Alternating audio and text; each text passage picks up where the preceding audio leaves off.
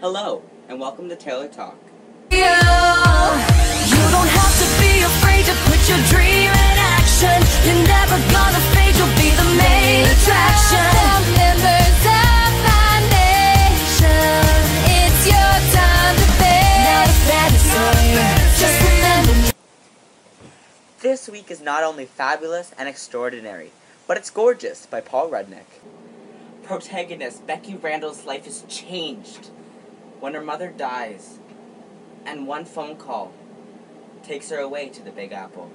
Becky Randall is left in a small East Trolley trailer park in Missouri after her mother passes away, and a phone number she found in her clothes gave her a deal of a lifetime. She went to New York where she met Tom Kelly, the world's top fashion designer. He gave her a deal that if he can take 3 dresses, put them on her with any makeup he wants, she will become the most beautiful woman on the world.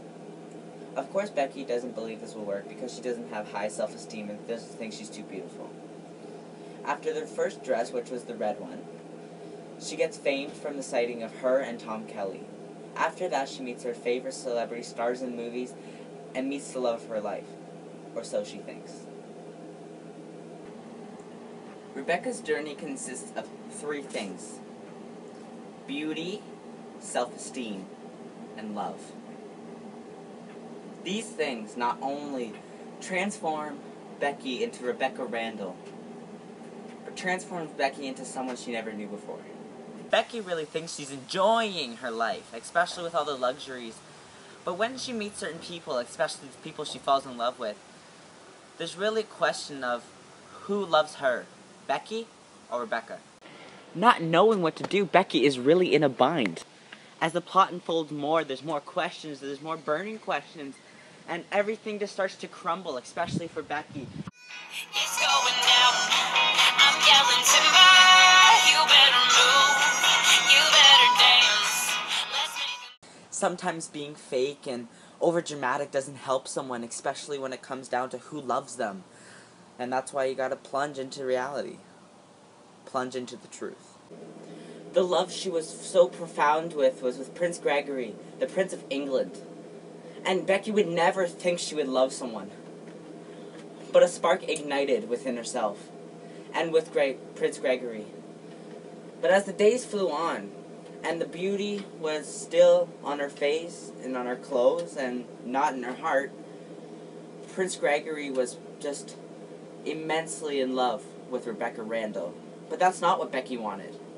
Becky wanted him to love Becky for her. Becky's love for Gregory slowly drifted away. And once this happened, she told him the truth. She told him that she wasn't beautiful on the outside. She was beautiful on the inside.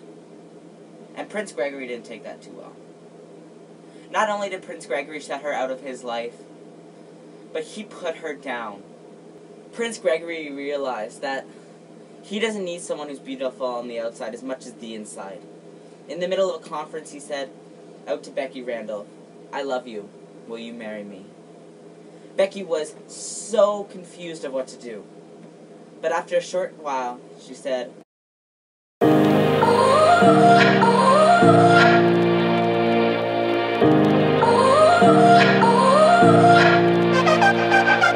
You gotta go and get angry at all of my honesty. You know what? Gorgeous by Paul Rudnick is an amazing journey through one's adventure of fashion, fame, fortune, and love. It really shows you that love is not physical in a way, but is from the inner soul, and that connects 2 people together. Just like Becky, Rebecca Randall, and Prince Gregory. Overall, self-identity was brought through survival and social media, self-confidence and intimate love between you and someone else who loves you for you. So if you want to get whisked away in an adventure of elegance and masked love, make sure you turn on your minds, for Gorgeous is definitely the book for you.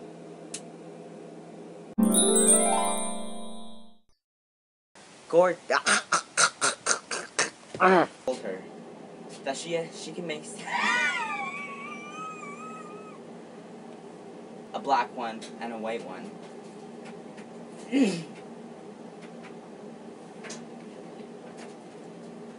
Tom Kelly, without knowing what to do, she asks her friend, and This week's edition is fabulous. Wish I was in as much hot water as Becky, but really come together except for Tom Kelly. So much is not really good. Down for this. So he and really makes yourself see yourself. It can be inner, it can be outer, it can be